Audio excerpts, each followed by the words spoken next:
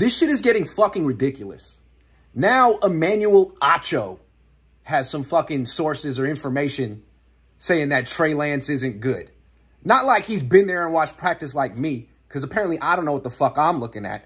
We need someone who used to play in the league, some other position, who knows a guy, who heard a thing about Trey Lance not being great. Here's what Emmanuel Acho has to say about Trey Lance. I'm being nice with this one, Acho said. From everything I've heard from people within the locker room and outside the locker room, so just people in general, he just ain't it, referring to Lance.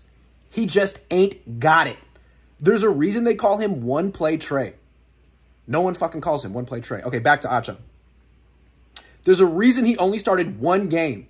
He literally fucking started 2 games. So Acho doesn't even get his facts right. But that's kind of how it works now in the media, right?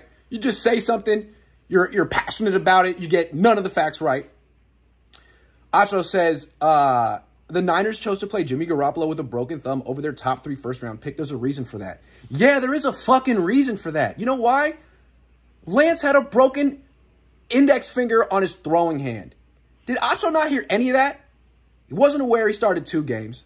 Wasn't aware that Lance broke his fucking index finger on his throwing hand in preseason.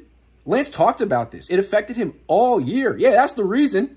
He looked really good in camp this week. Were you there, Emmanuel? Did you ask anyone?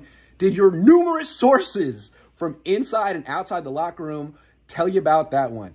This is probably the most ridiculous of all the ridiculous Trey Lance reports this offseason. I give it an A for effort and panache, but it's silly. Come on, Emmanuel. Come on. Do better.